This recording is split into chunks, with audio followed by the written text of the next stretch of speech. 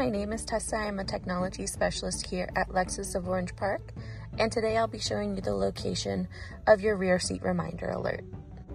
Alrighty, so to find that location of your rear seat reminder, you're going to use the little arrows on your steering wheel to navigate through your different screens for your dash. So this very first page is your information page. The way I know that is the little I at the top. So I'm gonna go to the left actually until I see the little gear. This is all of your settings in the vehicle. So if I scroll down until I see vehicle settings, I'm gonna use the little center button right here to select. And then that very first option, the rear seat reminder, I can hit that same center button and turn that off and on.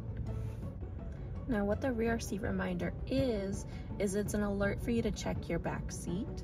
So if you open the back door and then get in the car and drive, when you get out of the car again, if you don't open another back door to just check back there, the car is going to give you a long solid beep saying, hey, you may have put something back here, you might want to check.